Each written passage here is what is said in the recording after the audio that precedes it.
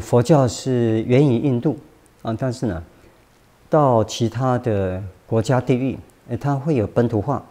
那可以说汉传佛教，它也就是呢，跟中华文化、中国文化结合。那我们可以说中国文化主要就是儒家跟道家。那儒家、道家它是非常重视呢，现世的一种呢，就利益，所以我们在禅修里面呢，就不太谈过去未来，而是重视于现在，怎么样对我们身心有帮助，所以我们六祖坛经也就是一个最好的代表啊。那六祖坛经告诉我们，就是呢，佛法在世间，不离世间觉，离世觅菩提，恰如寻兔讲。所以我们可以说禅法教重视我们呢，我们每个人那都能够应用佛陀的慈悲跟智慧来帮助我们自己，同时也可以帮助他人。那这是非常好的修行观念，修行方法。那我们不用就太可惜了。那就诚如我们创办人所说的啊，他从小体验佛法这么好，那告诉我们，佛法这么好，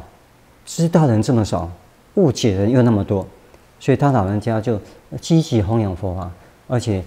你看写那么多书啊，而且就是以禅修啊，然后办教育来培养人才，所以帮助很多人来应用佛陀的智慧跟佛陀的慈悲。我们帮助自己就是用智慧，帮助他人就是慈悲。那怎么样来帮助自己呢？我们的身体，事实上就是佛教基本的，我们叫做呢，四念处，叫for mindfulness，四念处啊，我们随时随地可以知道我们呢，就是 body， 我们的身体，我们身体是什么样的状况，那我们很能够清楚。还有我们的就是观受 feeling， 我的感觉是怎么样？那随时随地也很清楚我的感觉是怎么样啊？那也可以进一步，那就是呢，可以我的心情是怎么样？那现在我们基金会很提倡的就是 emotional balance， 啊，就是一种情绪的平衡，这非常重要。情绪平衡帮我们呢稳定身心，而不是一直偏用我们这个左脑分析，它比较一种呢 competition 要竞争的，但是那个右脑是让我们比较能够呢直觉的来生活，这intuition 直觉的来享受我们人生，来分享我们人生，而不是一直在竞争，在要更多的财产，要更多的富裕，要更多的就是名誉，那这些就带来给我们呢压力。所以我们透过禅修可以让我们放松而且可以我们呢给别人blessing 就是幸福，所以禅修非常好。那基本的方法也很容易比如说就是随时随地能够保持 relax， 要放松。那进一步也可以呢感受自己的 breath 呼吸，知道呼吸在哪里。所以我们师父有一句话就是只要有呼吸在，就是生命最大的幸福。因为我们的存在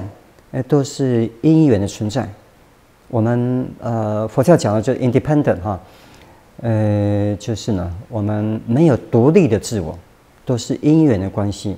所以我们有1分钟的生命存在，都很多很多的因缘在 support。所以我们能够以感恩一方面来享受人生，一方面呢可以体验我们人生，我们到底自我是什么？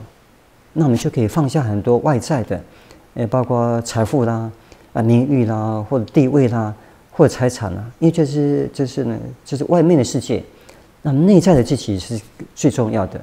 所以我们能够运用佛法，我们禅佛教我们随时随地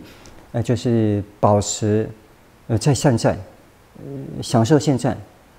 放松现在然后也可以注意呼吸享受呼吸，或者也可以用念佛的方法比如说汉传佛教也可以念观世音菩萨念阿弥陀佛，那这样可以 calm down， 让我们心可以平稳，平定。那平定之后，我们的心相也可以从这外向回到内向。那这样的话，我们呢，可以呢，从竞争当中回到稳定的身心，可以思考我们更内在的价值在哪里，我们怎么样做能够更帮助自己，也可以